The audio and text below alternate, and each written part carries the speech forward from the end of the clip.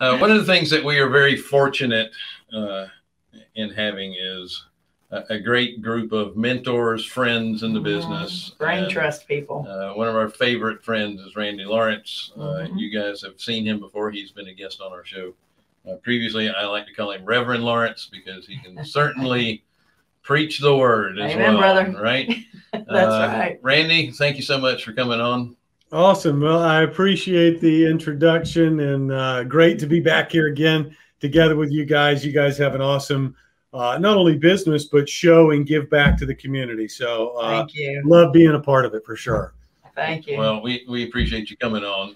Randy, and I'll let you touch on this to remind people of where you are in the business, where you started, but you started off doing some single family fix and flip, and then you've grown into a real bona fide, pretty large portfolio multifamily operator, right? Yeah, for sure. So we started off 18 years ago, 03, with actually small apartment complex was our first buy.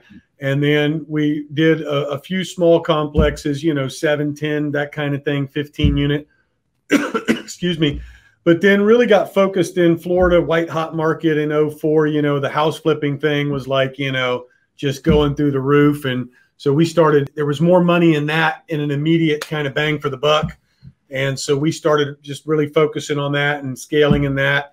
Of course, with the 08 crash, that really set back a lot of people, including us, but continued on in that journey really through that time. And probably about 15, 16, started really focusing back on large scale multifamily.